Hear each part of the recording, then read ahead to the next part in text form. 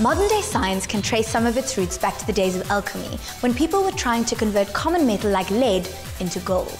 Dr. Meghandren Govender is now reversing the process by turning science into magic, by getting his students to learn while they're being entertained. You'd never think that an astrophysicist could be so down to earth. So Jailoshini went to find out what makes him tick. Fun and excitement are not words we normally associate with subjects like mathematics and physics. But Dr. Meghandren Govender, also known as Dr. G, is an astrophysicist who's intent on changing the stereotype and making it as fun as possible. We dropped in on the scientist as he entertained and enthralled aspiring young engineering students. Right, so that wasn't a joke when he said, I will be entertaining you now. That's exactly what I'll be doing. But using science to entertain you, it almost seems like it's impossible to do, but I will show you how. But more importantly, next year, I will be your lecturer.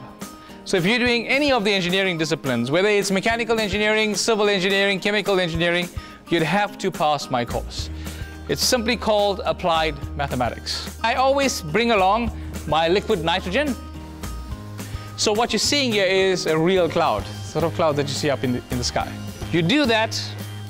Imagine what's happening to the air inside. It's seeing the super cooled nitrogen in there, starts condensing, and have a liquid forming inside there. That's not the nitrogen, that's the vapor that's forming the liquid. Now the liquid starts to boil, just like water in a kettle. What happens? When water boils, it gives off steam. It's that vapor that fills the balloon up. Most people will call this magic. I've been watching you in awe. I mean, watching you with this group of young people, and you're just as excited and in the moment as they are.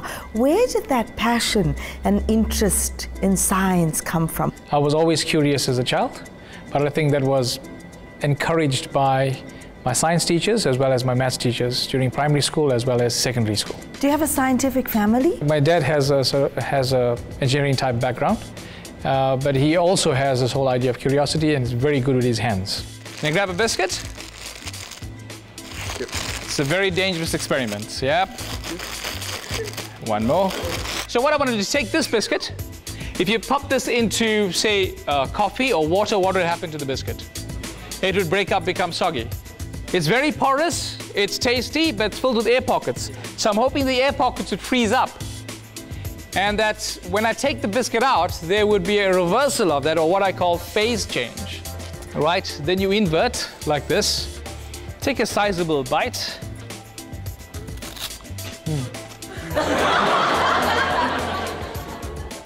Oh, there we go. Look at that.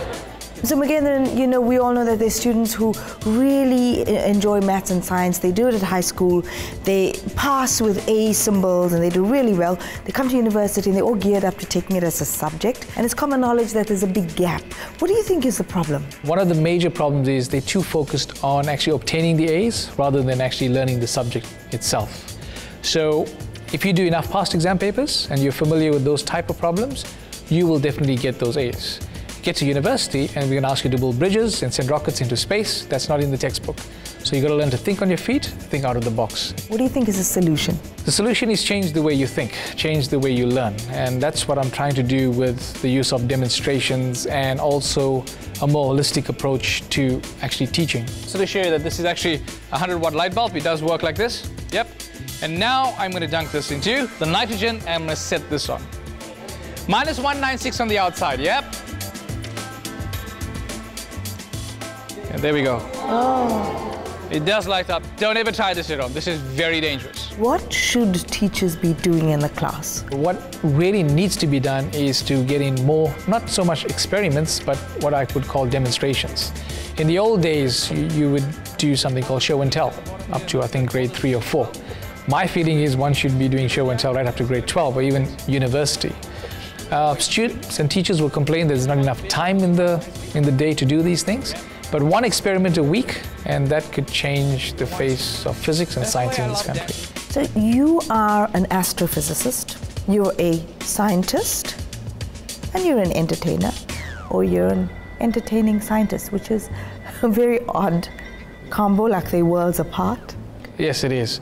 In fact, you're right. I mean, when I first got in here and people said, you know what, this is going to be a science talk, you notice the heads would drop immediately. And then at the end, you suddenly realize you can't get them out of the room, and that's basically what you want. That teacher can put on a performance.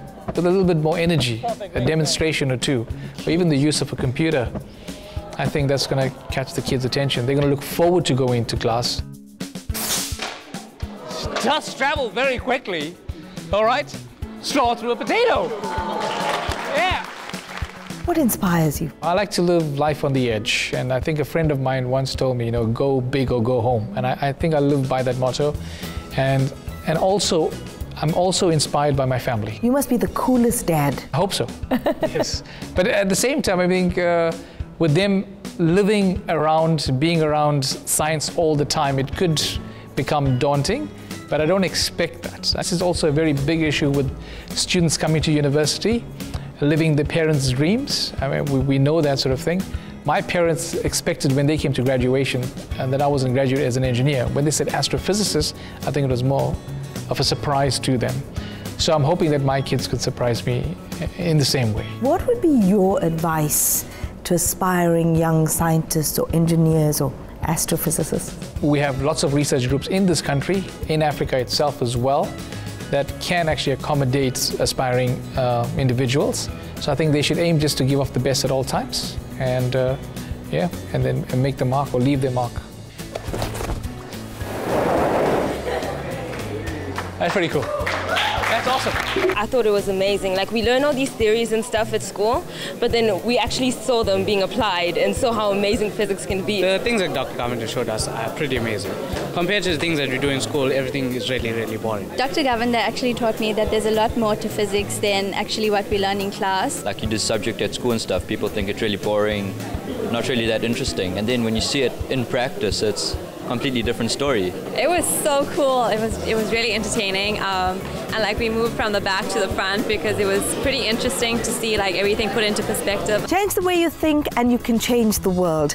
This is a philosophy that Dr. G lives by, and he constantly and tirelessly strives to pass it on to the young students that he nurtures and develops.